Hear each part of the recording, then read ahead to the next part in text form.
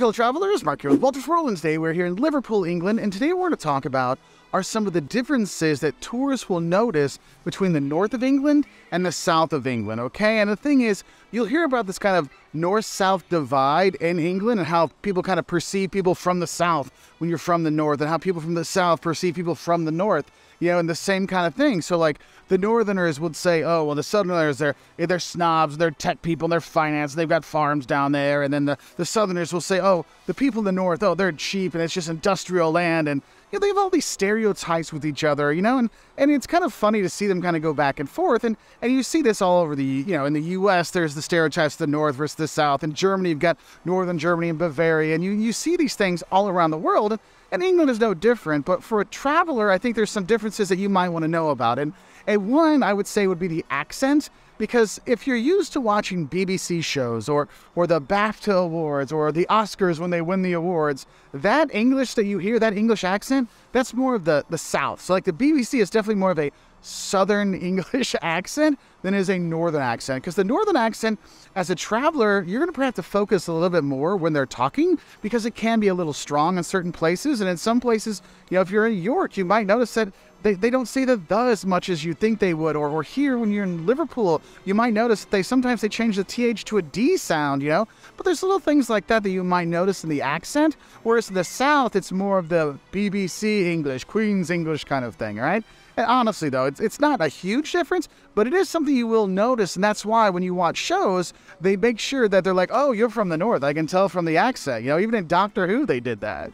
Now, the accent's one thing you're going to notice. A second thing you're definitely going to notice when you come here are the prices. And I'll be honest with you, traveling in the north of England is significantly more affordable than traveling in the south of England. Because when people talk about going to the south of England, most of the time you're looking at going to London. Like, that's the big thing there. You might go down to Brighton or Bath, maybe Canterbury to see those things. And what you have to realize is in the south, it is more expensive.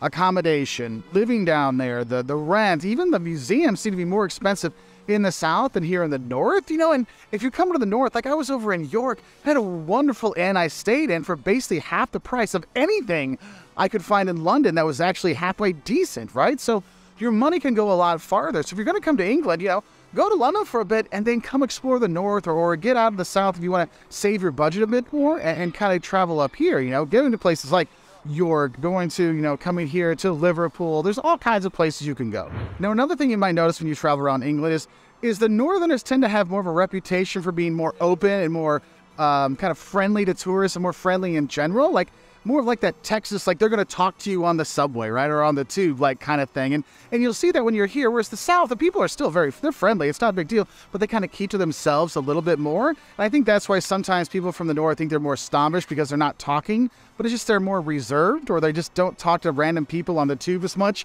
in London and in the South than they do here in the North. But honestly, as a traveler, one similarity, if you're in the North or the South of England, people will be helpful with you if you have questions, whether it's about the trains, it's in a museum, it's looking for a store or a restaurant or what to eat. People will be friendly no matter if it's north or south. And that's one of those things. There's not a ton of differences between the north and south. There's just these little things you might kind of notice when you're there. And I know there's one thing that I noticed the other night when I was in York, and that is their chips. The French fries, okay? When you come here, you know, if you go to the south of England, you order some chips, they just give you chips, you know, French fries. And if you want some ketchup, you can put it on there. If you want mayo, you can put them on there. You can do whatever you want on there, but they give it to you kind of dry, right?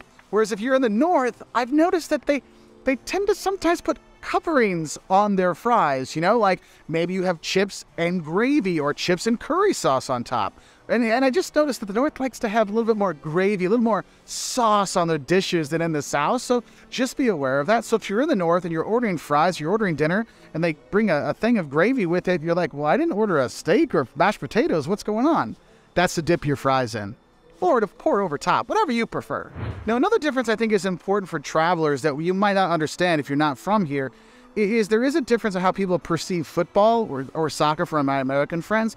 Is that the thing is, throughout England, everybody loves football, okay? It is the thing here. On the weekends, people are watching. When the national teams play, they're all cheering, and then they're all gutted at the end of the tournament because they didn't win.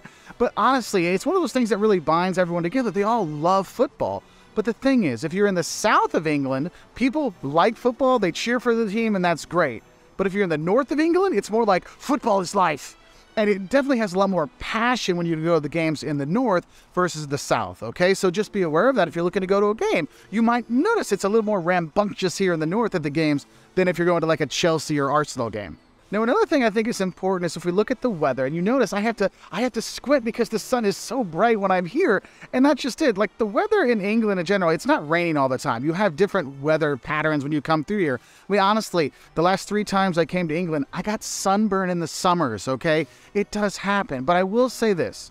The north of England tends to have a little bit worse weather than the south of England in terms of rain and snow and overcast skies, so it's not a huge difference, but it is a noticeable difference. And then I think it's important when we talk about the north versus the south, I think there is one thing that's important to mention that both the north and the south do agree on, is that they don't agree on where the north begins, where the south begins, where the north stops, where the south stops.